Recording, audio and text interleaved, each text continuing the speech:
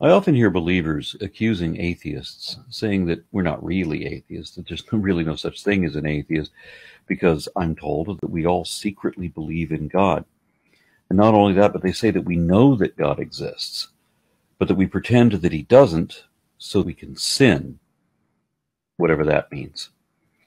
So we supposedly know that we're always under the omniscient, all-seeing eye of an inescapable, indomitable despot that we really believe is there, but we just pretend that he isn't there when we know he is, so that we can do whatever we want. Which is like knowing that the FBI is recording everything you say, but you pretend that they're not, just so that it doesn't matter what you just confessed to.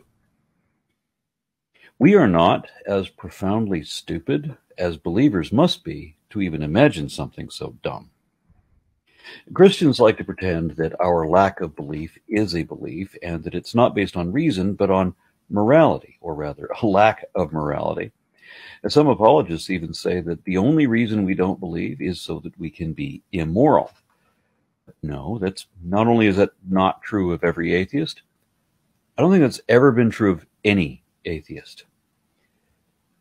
Not only that, but this isn't even a moral issue, not on either side, because that's never been the reason we don't believe, and because Christian theology really isn't concerned with morality.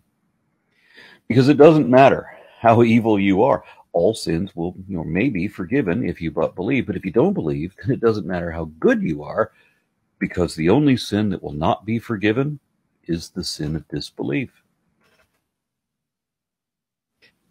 Any believer, no matter how vile, can make it into heaven, but unbelievers go to hell regardless of good works. So morality is irrelevant. All that's important is that you believe what you're told to believe.